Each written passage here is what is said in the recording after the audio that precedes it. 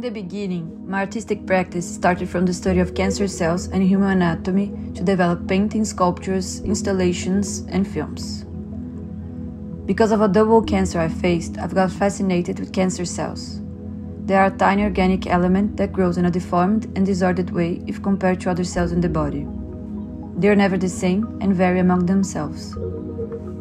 It was with this research of the interior of the body that I found the landscape, and more precisely, nature. It was looking inside that in a way I found what was outside.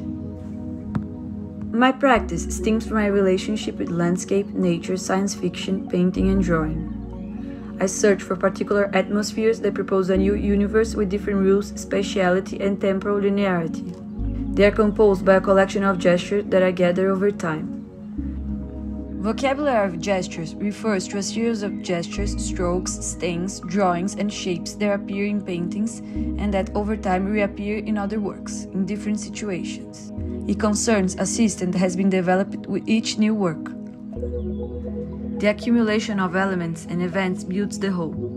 The gestures mix with each other and propose a new landscape, a new body, which has no equivalency nowhere else, but in the painting itself.